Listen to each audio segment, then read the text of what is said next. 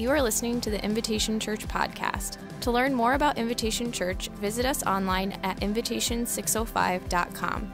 You can also download our app on iTunes and Google Play by searching for Invitation 605.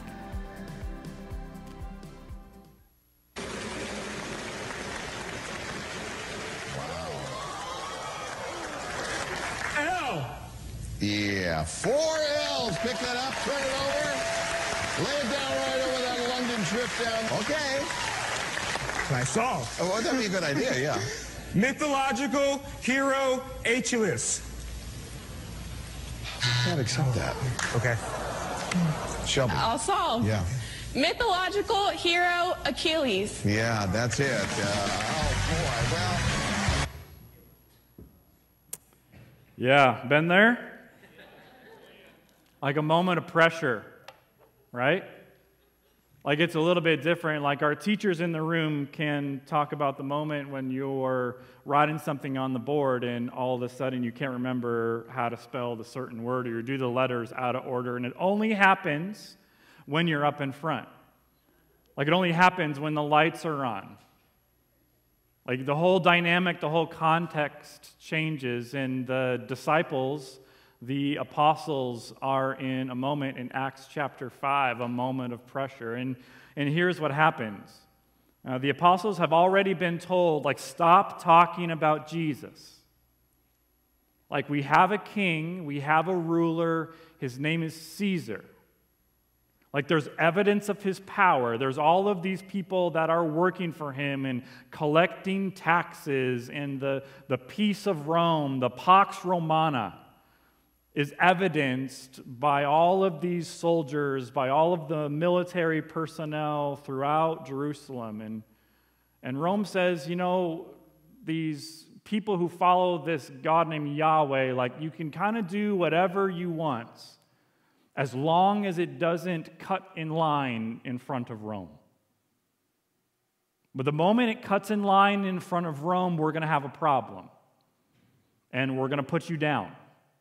And so they had a whole plan for how they were going to do this. Rome wanted to keep the main thing. So you can sing, you can pray, you can go to the temple. Just don't get in the way of Rome. And what happens is that the apostles do the things that Jesus asked them to do. They continue the ministry of Jesus. So what happens, what that means is people are being healed. Like there's freedom that is taking root in planet Earth in a significant way, in a powerful way.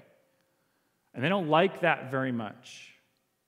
And so we're told in Acts chapter 5, that the high priests and his associates, whenever there's somebody in power, there's always associates that go with that person in power. So it's not just Rome that's coming against the apostles, but now it's God's people. It's the high priest and the associates. And if you notice in Acts chapter 5, they're filled with something. Luke tells us that they're filled with jealousy. And jealousy is a powerful engine. Like jealousy can do some things. Jealousy can tear down some things. Jealousy can make some things happen. And so the apostles don't stop talking about Jesus. Because Jesus has so radically transformed the way they think about everything. It wasn't going to church that did that. It was an encounter with Jesus that did that. He changed the game for them. Like they couldn't unhear the words that they had learned from Jesus. But the religious leaders are filled with jealousy. They don't like that very much. And so they arrest the apostles. And they bring them to jail. And then it's nightfall. And what happens is an angel of the Lord unlocks the jail cell, and so they get out. So then in the morning, where do you think they are? They're back to teaching and preaching, they're talking about Jesus. that the angel of the Lord makes it possible for them to come out. And if this sounds like the Easter story, Luke's doing that on purpose. He's wanting to see that bringing people out of captivity is not something that God just did one time. It's something that God wants to do again and again and again. And so we notice that the jail is still there, but the apostles aren't in the jail anymore. In the same way, like the tomb was not destroyed, just what was holding the person in the tomb is no longer there. There's a new thing happening. And so the religious leaders are angry, they're upset. They go bring the apostles back, throwing them back in jail. This is like the cat that just keeps kind of rolling back around. You're trying to get it out and it comes back. This is the moment that these religious leaders are in.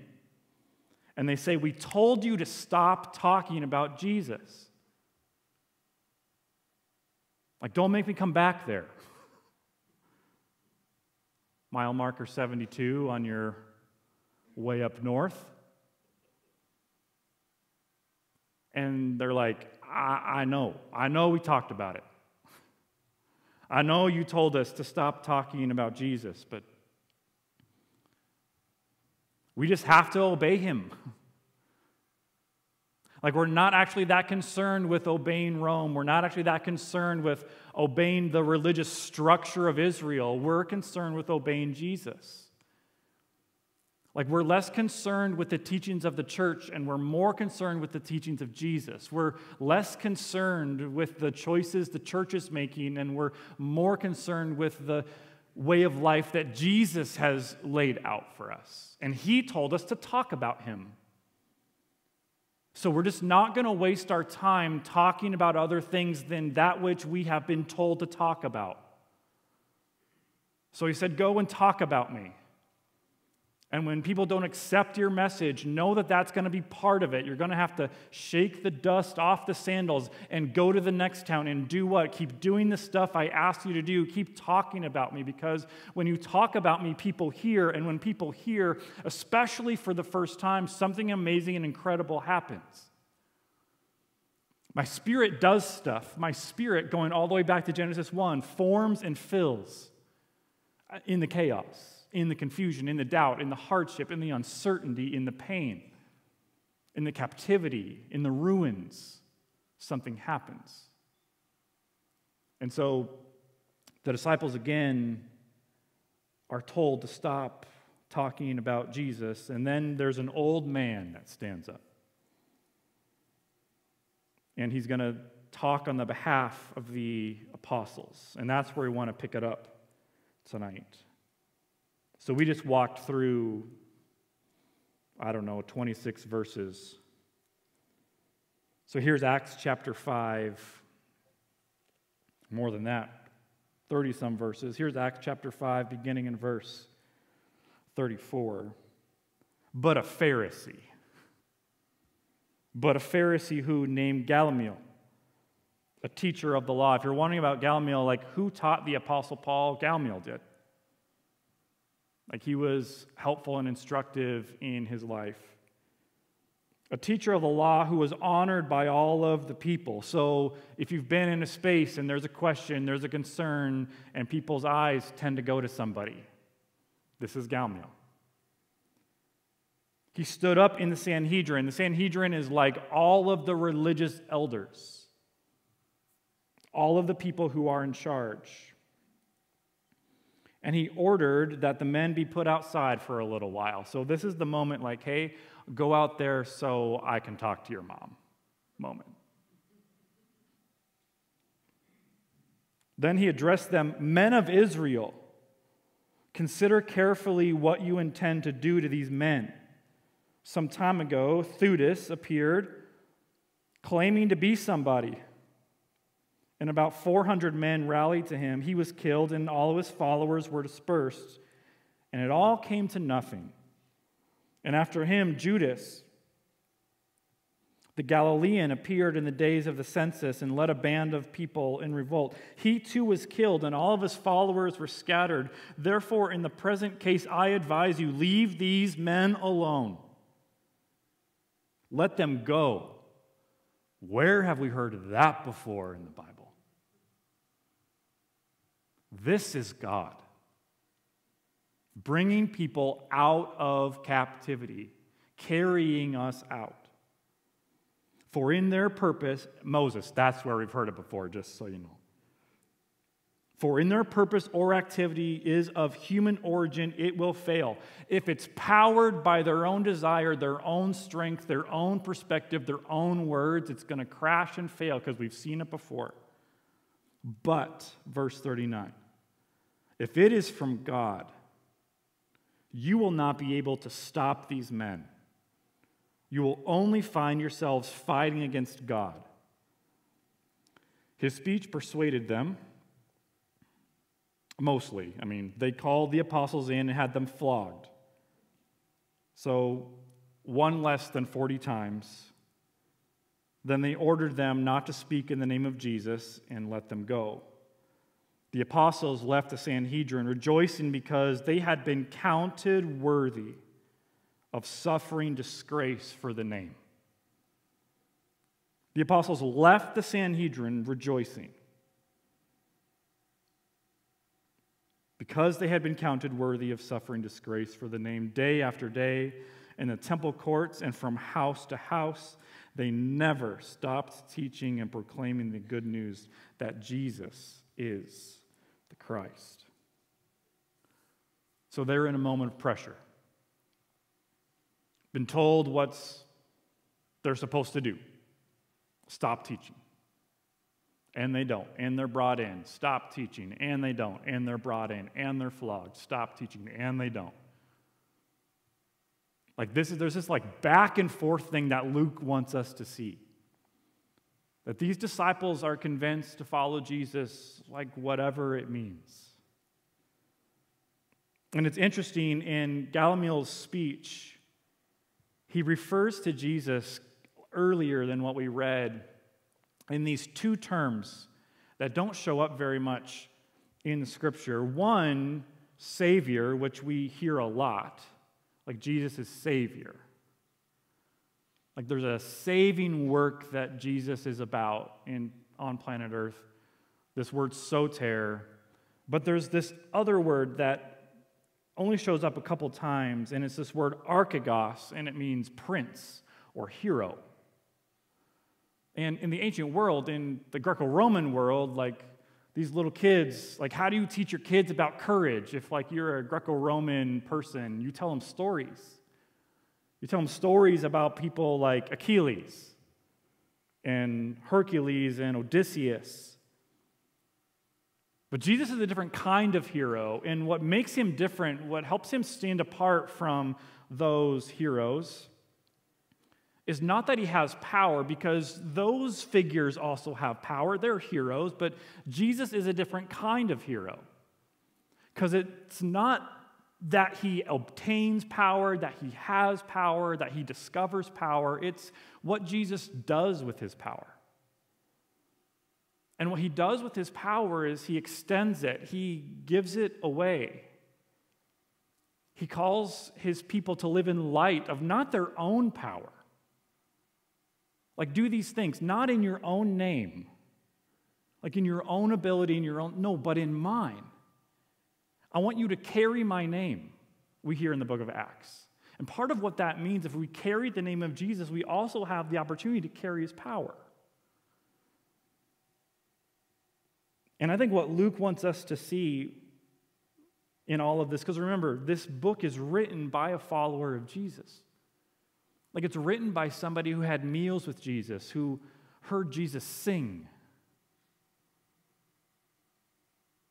who watched him pay attention to people, watched him be interrupted, and spend time with little kids and talk to them, and people who are sick and hurting and depressed and anxious, and people who had been cast aside. Luke's watched all of this unfold, and I think one of the things he wants us to see is that walking with Jesus will require us to stand before the Sanhedrin. Like, it's part of what it's going to mean to follow Jesus. Like, I'm just letting you know, like, you're not going to be able to, like, eat a s'more without it, like, getting on you. Like that marshmallow. It's going to find this part of your hand. Like, you're not going to be able to do that. You're not going to be able to spend time around a campfire and then go to work or go somewhere else and for the whole place to not smell where you've been. Like, you won't be able to do it. And I think in the same way, Luke wants us reading these thousands of years after this happens to get really clear about following Jesus. That to say yes to following Jesus is also saying yes to being in moments of pressure, like standing before people who don't like it. Standing before people who would prefer that you stop talking about the Jesus way, that you stop living out the Jesus way and instead bow down to Rome. Stop asking, what would Jesus have me do in this moment? What would Jesus have me do here? And start asking, I don't know, what does Caesar want me to do? Like, what does Caesar think is beautiful and trustworthy and meaningful? Like, let Caesar give me purpose instead of the Jesus way powering purpose in my life. And I just think the only reason that God would promise to give the apostles power from on high, like that's what we hear in Acts chapter 2, isn't it? But you will receive power. When? When the Spirit comes on you. And you will be my witnesses.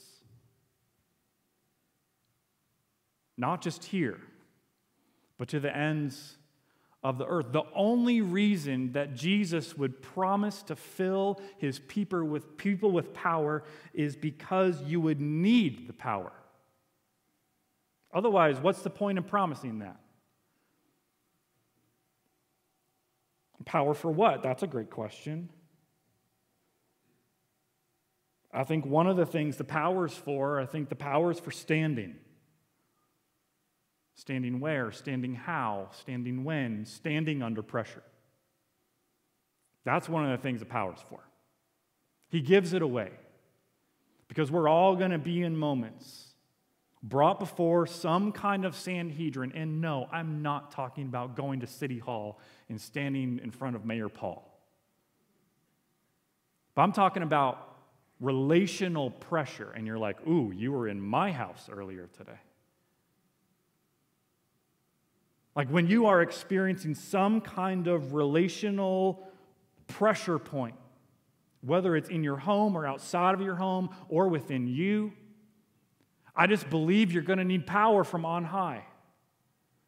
Because I don't think in and of yourself we have what it takes to stand. I think we could talk about financial pressure. When you're like, I've been to kindergarten, so I know how to count. It's not looking good.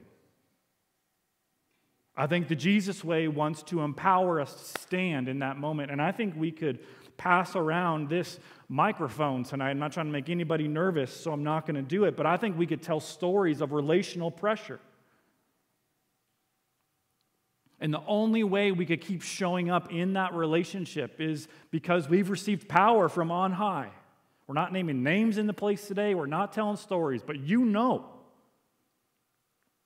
You've stood in that place with that person in your family, with that boss, with that person on the internet. And the only way you've had the power to stand is because you received it from on high. You received it outside of yourself. And financial pressure just was not, we're not going to make this work. And it's not that there were these like heavenly dollars falling from the sky, but you had power to stand in the middle of that moment.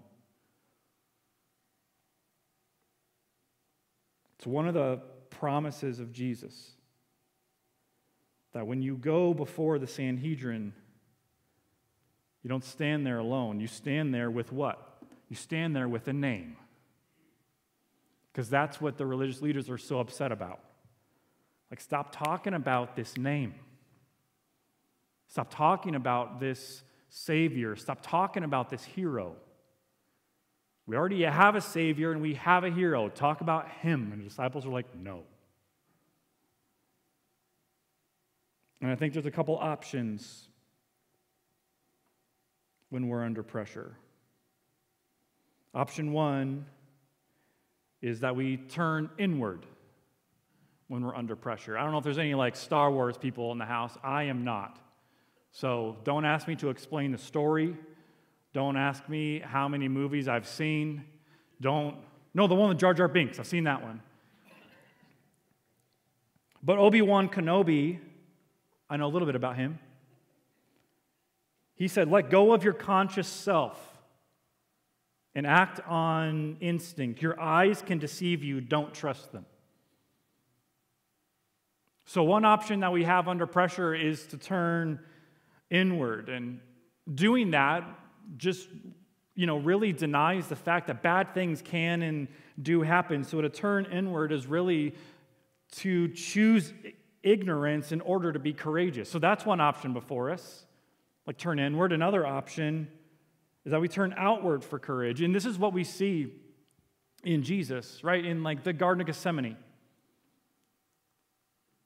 Like he's deeply troubled, the gospel writers say.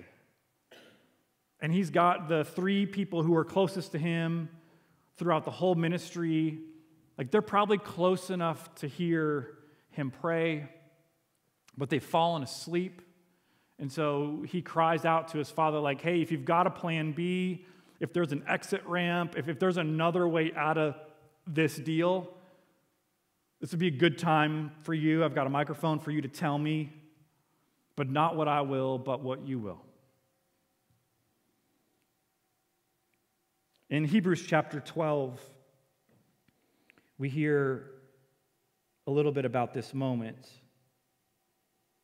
Hebrews chapter 12, verse 2, fixing our eyes on Jesus. So the author of Hebrews wants us, that's where he wants our eyes. Or she, we don't really know. The pioneer and the perfecter of faith.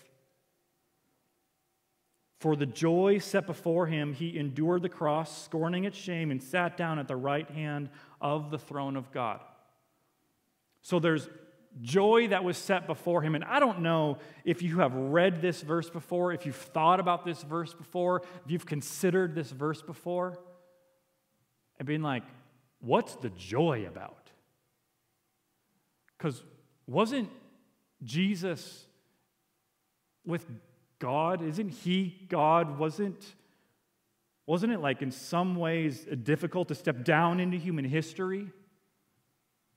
Like what's the joy about?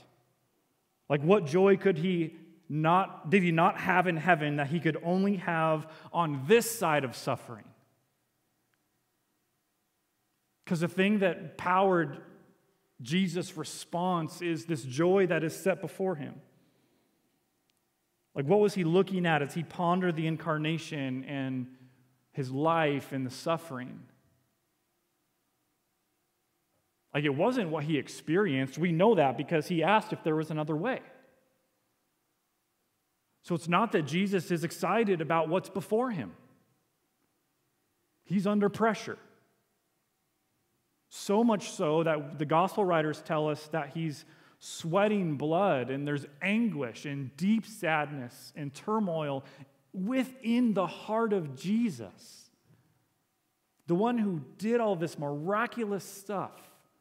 But there's a joy set before him.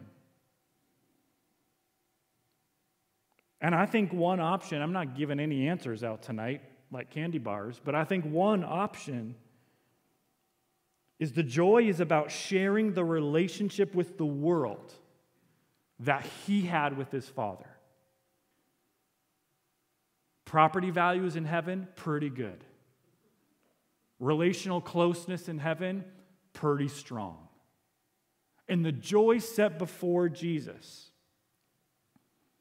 is sharing with the world what he has with the Father. even when he's under pressure. And we're not going to be able to follow Jesus and not experience those moments. And I think for a lot of us tonight, like, we're in one of those now. When we walk out of this room, we've got choices about how we're going to respond, where we're going to turn. We're going to turn somewhere. We're going to turn inward and we're going to deny, or we're going to turn outward.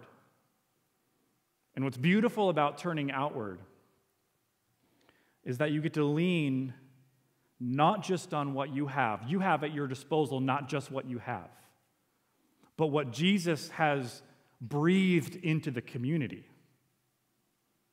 So when someone else knows about it, there's strength there, isn't it?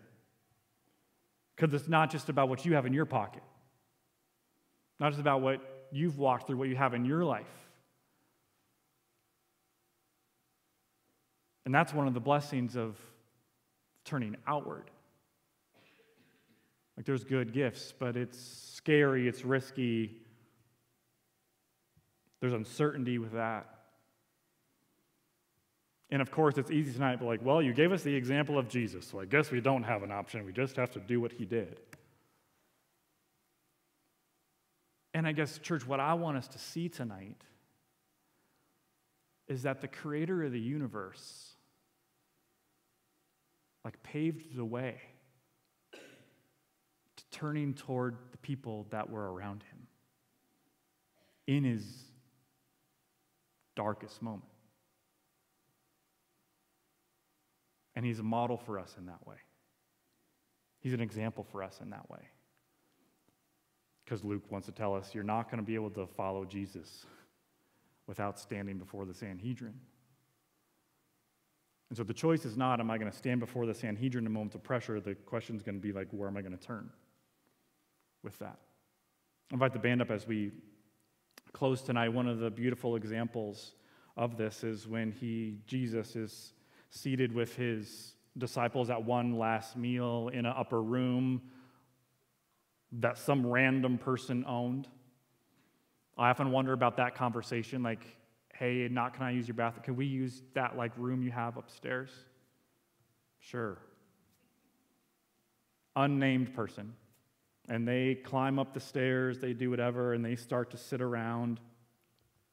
And Jesus, we have the meal, they sing a hymn, and then takes the bread and breaks it, and it's like, hey, this is my body that's been given for you. Takes some wine that they were drinking and says, this is my blood that's given for you. For the joy that's set before me of you coming into contact and knowing the beauty of a relationship that I have with my Father, I want to share that with you. That's why I've come. That's why my spirit has been hovering in this place, because there's a work of power and grace and beauty that my spirit wants to do. And that's where we are tonight. Just as a reminder, as we talked about at the very beginning, that there's a good and purposeful work that God's doing in this place, in each and every person. And we come to the table tonight remembering that we have a Savior who has breathed under pressure. And the table's a good reminder of that. But the pressure does not bury him, because he is the God who is victorious over the pressure, over the scandal of his death on a cross. And so tonight is about remembering that. Remembering about where Jesus has turned. That he's turned toward his Father, and turning toward his Father has caused him to turn toward his people. And so there's this prayer that we like to pray just to help us remember what this is all about. And it just goes like this. This is the table not of the church, but of the Lord. And it's to be made ready for those who love him and who want to love him more. So come, you who have much faith and you who have little, you who have been here often and you have not been for a very long time. you who have tried to follow and you who have failed. Come, because it is the Lord who invites you. I'm going to invite the Timmermans up. Tom and Mel, they're going to serve on this side. And if just kind of you know how this works, if you kind of come down the center and kind of go exit on this side, there are 2 small ice cream buckets on the tables in the back, and that's just where you can put your cup. Some of you have been like, okay, I love that we're doing this, but where do we put the little cup? That's where you put the cup, all right? So, and then over here, I'm going to invite Bill Heinrich up. He's going to help me serve on this side, and I'm going to have 2 kinds of crackers. One's a lighter colored cracker, one's a darker colored cracker. The lighter colored cracker is the gluten-free cracker. The darker colored cracker is the gluten-full one, all right? I don't know how to say that, all right? And I'm just going to ask that during this time, and say, well, when do we take it? I want you to grab it. You want to go back to your seat, and in a moment of reflection and prayer, you can wait. You can take it right away. And we're all taking it in the same place, in the same way, as a symbol of our unity. Let me pray for us. God, we are grateful tonight for your way. We are grateful for your word. We're grateful for the opportunity that we have been given tonight to gather ourselves around this table that stretches all the way to the beginning of human history, all of the way back to Egypt, all the way back to the dark places of our lives, and a table that stretches all the way into eternity, so that what's spoken at the table speaks into what has happened and speaks into future, speaks to what we are still awaiting. And so thank you, Jesus, for coming. Thank you, Jesus, for the resurrection power that you have extended to us. And we're seated at the table, trusting your way, trusting your word, trusting your heart for us and for the world. And it's in your name that we pray. Amen.